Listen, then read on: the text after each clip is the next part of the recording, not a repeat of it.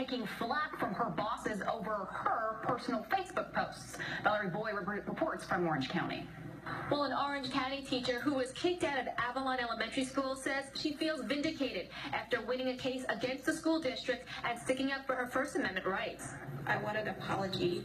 Wendi Lowrey is a speech-language pathologist. She had worked at Avalon Elementary School until she was transferred out by the former principal for posting articles to her private Facebook page.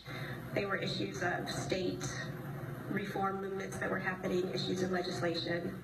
She says none of the articles criticized the Orange County School District, who she has worked for the last 12 years. One of the supervisors did inform me that it was not my job to advocate for students. I was told to keep my Facebook post to cute pictures of family. The Classroom Teachers Association attorney Kendrick Pratt says other teachers at Avalon Elementary got a notice shortly after that.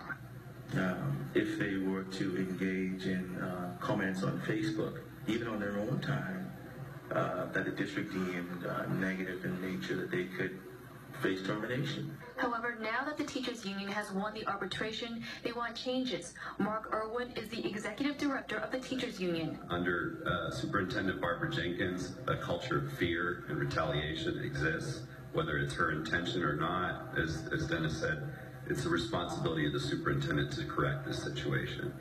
But a school district spokesperson says the allegations are false and released a statement saying OCPS has received the arbitrator's ruling and is evaluating its options. In the meantime, we do not have any comment.